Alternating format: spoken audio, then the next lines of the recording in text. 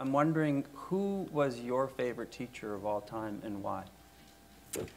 It was Miss Lee, my second grade teacher. She was wonderful. She kept telling me what I could do and that I could read.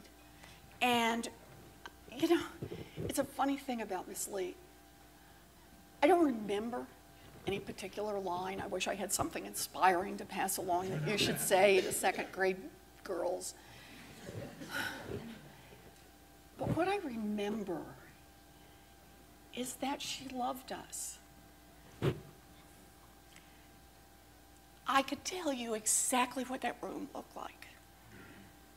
But most of all, as a second grader, I knew every day that I walked into that room, this is a place that I am loved and that somebody's going to teach me how to be stronger and better.